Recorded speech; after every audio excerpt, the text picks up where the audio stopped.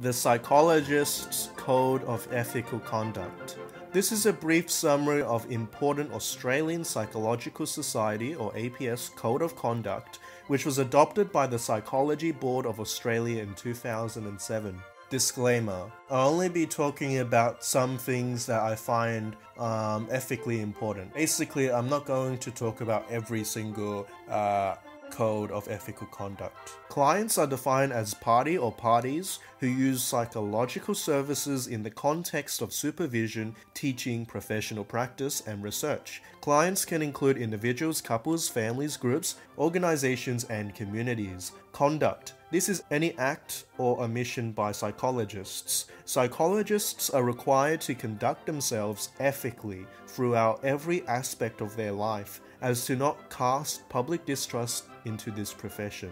Multiple relationships. This occurs when psychologists have a non-professional relationship with the client, which produces a conflict of interest. They need to set boundaries, and there are ethical problems if, let's say, you are the only psychologist in a small town, and everyone has a non-professional relationship with you, since everyone knows you in the town. So yeah, you have to consider the impact of multiple relationships, and yeah, try and set boundaries when deemed appropriate. General Principle A of the APS.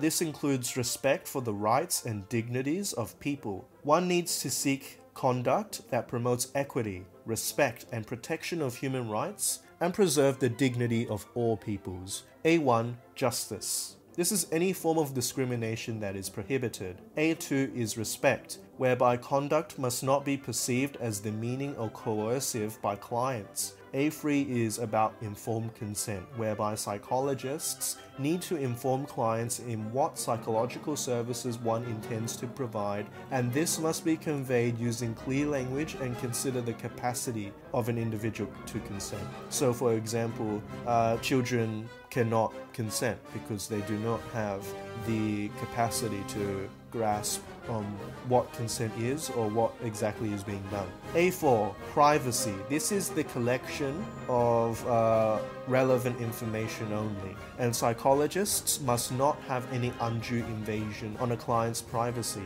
A5 is confidentiality, whereby a psychologist must safeguard private information, but psychologists are also obligated to disclose information due to mandatory reporting if life and safety are threatened. A6 is the release of information to clients, whereby psychologists need to write client files knowing that they will one day be read by the clients themselves. Documentation must not have conjecture, but be based on objective evidence, and psychologists must conform to professional, legislative, and organizational requirements. B. Propriety. B2 is about record keeping. Psychologists must have adequate records that are to be kept for 7 years. For clients under 18, records must be kept until 25. Clients have the right to amend inaccurate information in their records.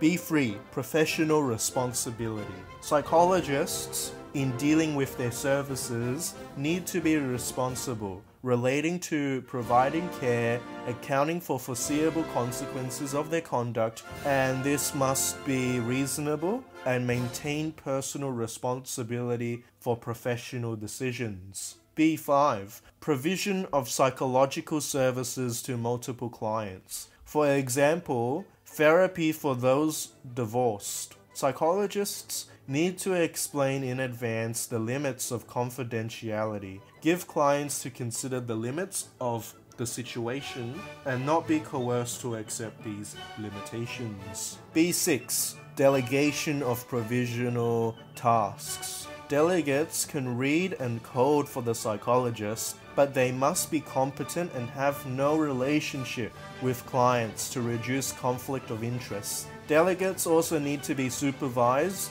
to ensure competence. B7. Use of interpreters. B8. Collaborating with others for the benefit of clients. Cooperation with other professionals helps to provide second opinions and can provide effectual service to clients. B11. Termination of psychological services. Well-being is paramount, and if clients no longer need these services, psychologists are obligated to terminate the services. Tests, however, cannot be made public because psychological tests work when people remain ignorant about it, or then you can't really test personality or intelligence, etc. if individuals have seen the tests and practiced it before. B14. Research. Data collection must be accurate, must be made available on request, complying with ARC, NHMRC, and Universities Australia research codes.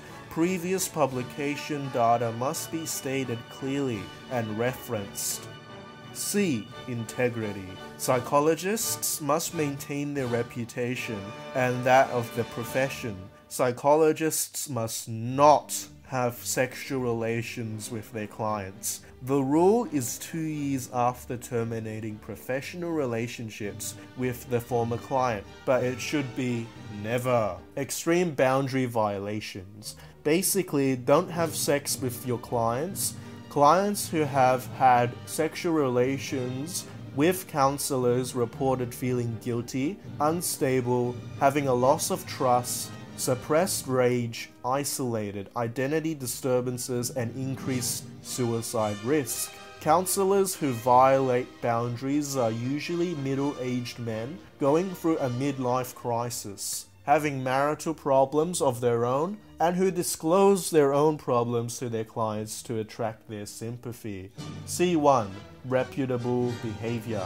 Don't bring the self or profession into disrepute. C2. Communication. Communication needs to be honest, correcting for any misconceptions, misrepresentations, or mistakes. One must follow guidelines for advertising and portray professional qualifications accurately. C3. Conflict of interest. One needs to avoid multiple relationships, which I have mentioned priorhand, which can lead to harm or exploitation of clients. Individuals need to follow A3 or informed consent if multiple relationships are unavoidable, and need to declare to clients vested interests in psychological services that are to be delivered. C4. Non-exploitation. Psychologists shouldn't exploit or coerce others. C6. Financial arrangement. Need to be honest and clearly state how much needs to be paid. You can't be charged for referrals. So in conclusion, we looked at the Psychologist Code of Ethical Conduct, which was adopted by the Psychology Board of Australia in 2007 regarding the Australian Psychological Society Code of Conduct. It dictates how one interacts with clients, how one conducts themselves, multiple relationships. We also looked at General Principle A, justice, respect, informed consent, privacy, confidentiality, release of information to clients, propriety, record keeping, professional responsibility, provision of psychological services to multiple clients, delegation of professional tasks, the use of interpreters, collaborating with others for the benefit of clients, termination of psychological services, research, integrity, extreme boundary violations, reputable behavior, communication, conflict of interest, non-exploitation, and finally financial arrangement. Thanks for watching.